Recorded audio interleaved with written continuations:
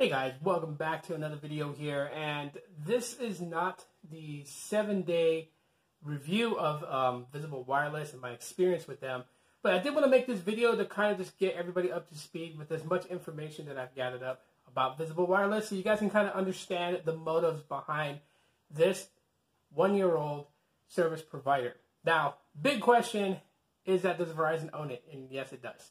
But they operate themselves, so Verizon doesn't have too much of, like a leash or a rope or anything to kind of pull.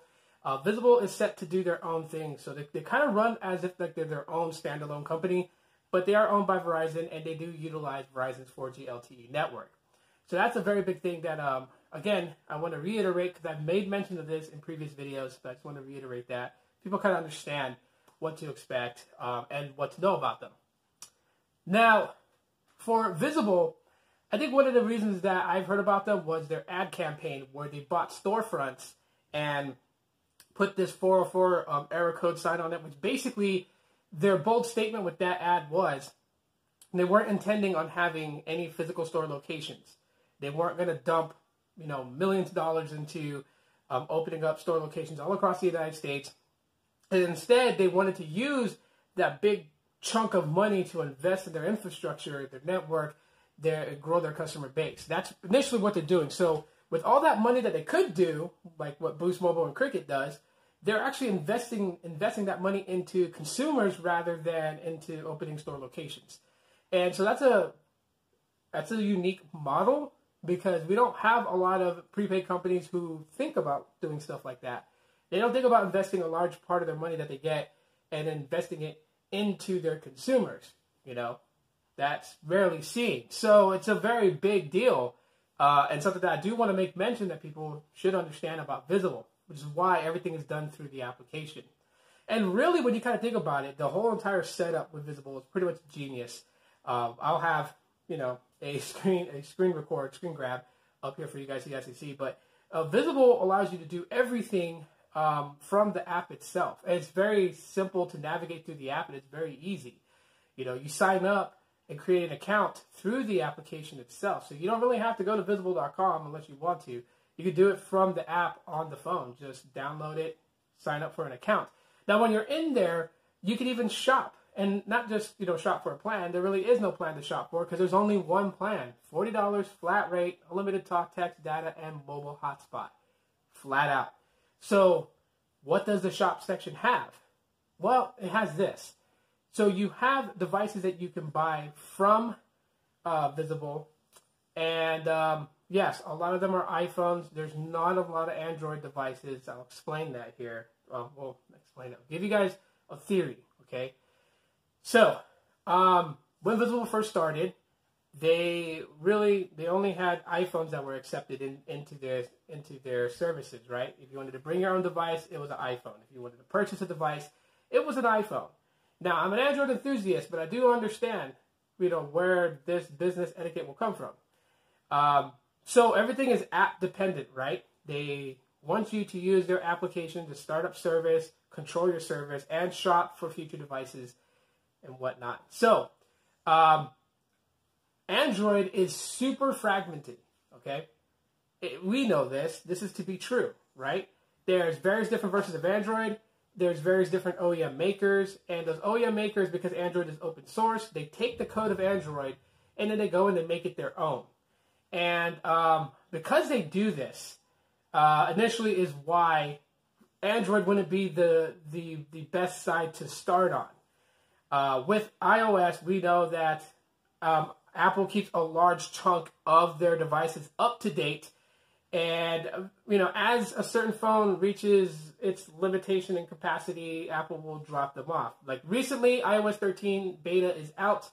And it's been known and informed to a lot of consumers that the iPhone 6 and 6 Plus will not get iOS 13. That will be actually dropped down. So because of that, it would make sense to kind of start off with iPhones because if you're getting your app just right for consumers, because putting an app together is not that easy. You got to make it appealing. You got to make people actually look at it and it aesthetically look good. Optimizing it for iOS so much easier when a lot of devices run the same version of iOS. Versus on Android, everything is fragmented, right? So then you would have to optimize it for this and optimize it for that and optimize it for that. You know, you guys kind of see the pains here. So yeah, they started off on iPhone, so a lot of iPhones are supported when you go into the shop section.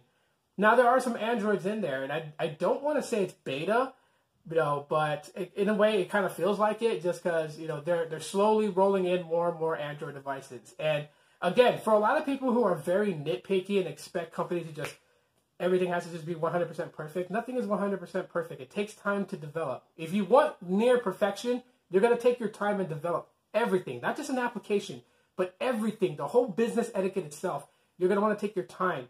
So, yes, Android is in the mix. I'm using my Pixel 3a. My Pixel 3a has visible wireless, okay? So, but there will be more devices that are going to be supported over time. So, we just have to let them do their thing. And, of course, they're definitely going to tell us because they're not shy about ad campaigns and advertisement. I mean, right now, a lot of people are seeing a lot of their ads on various different social media platforms like Instagram, Facebook, Twitter. You can see ads for visible. Even Snapchat is running ads. Like, last night, I seen about 3 visible ads on Snapchat, which is kind of crazy because they were right after the Moto Z4 Verizon ad. But, yeah, these things you can expect. So you could shop for a device on their application, and if, say, you cannot spend $900 right up front for a device, but you can afford to pay like $35 a month, you have the option for the newer devices to actually finance them. Pre-owned or, yeah, just, you know, pre-owned device basically. Refurbished, if you guys want to call it that. If you're okay with a device like that, you could actually get one at a lower price. But with those phones, you cannot finance them.